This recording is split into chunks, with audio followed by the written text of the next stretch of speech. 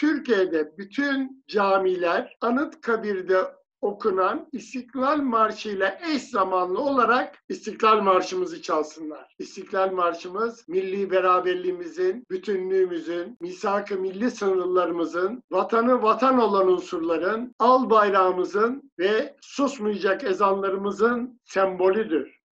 Değerli izleyiciler, Yeniçağ TV'den merhabalar.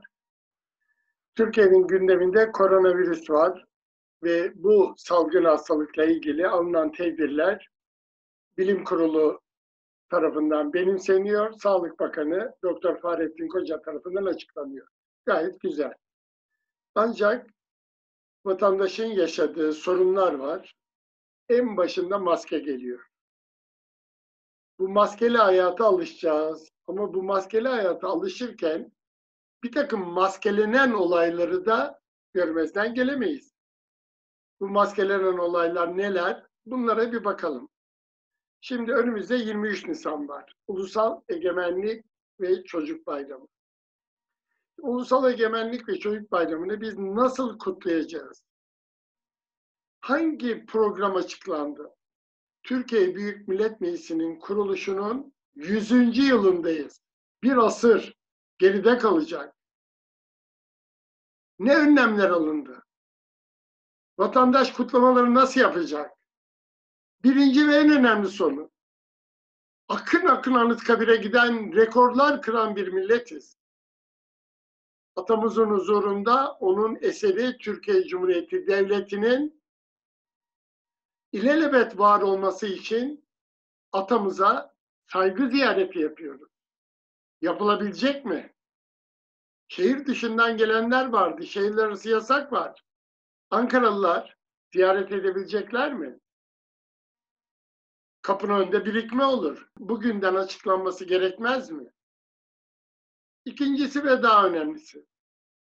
Diyelim ki Türkiye Büyük Millet Meclisi Başkanı siyasi parti liderleriyle birlikte 2 metre, 3 metre fiziki mesafeyi dikkate alarak, aralarında zaten bir siyasi mesafe var biliyorsunuz, fiziki mesafeyle törene gidebilirler. Ve Türkiye Büyük Millet Meclisi Başkanı 100. kuruluş yılında atanın huzurunda çelengi bıraktıktan sonra önce 1 dakikalık saygı duruşu, arkasından İstiklal Marşı başlıyor. Ben deniz önermiştim. Dedim ki işte saat 9'da başlıyorsa tören, 9'da Anıtkabir'in içinde mozoleye çelenk konuluyorsa 9'u 1 geçe ya da tam 9'da, yani 1-2 dakika önce çelenk konduktan sonra saat tam 9'da Türkiye'de bütün camiler Anıtkabir'de okunan İstiklal Marşı ile eş zamanlı olarak İstiklal Marşımızı çalsınlar. Düşünebiliyor musunuz?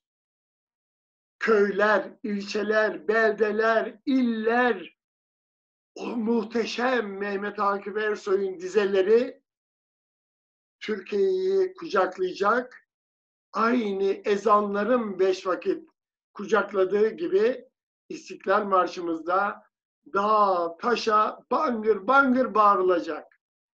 İnsanların yürekleri titreyecek.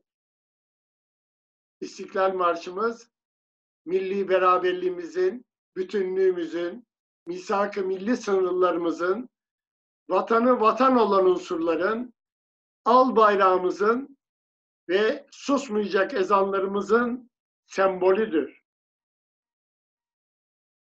İsteyen balkonlarına, isteyen bahçelerinde İstiklal Marşımıza eşlik etsinler. Bugün kentlerimizde ezan sesi duyulmayan tek bir nokta yoktur.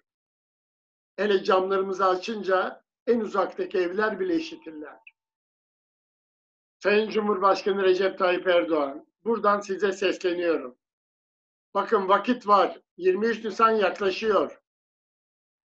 Hani diyorsunuz ya 4 vatan, millet, işte bütünlük, bunun içine bir de İstiklal Marşı'nı ekleyin.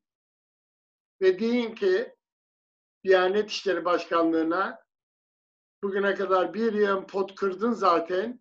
23 Nisan Türkiye Büyük Millet Meclisi'nin kuruluşunun 100. yılıdır.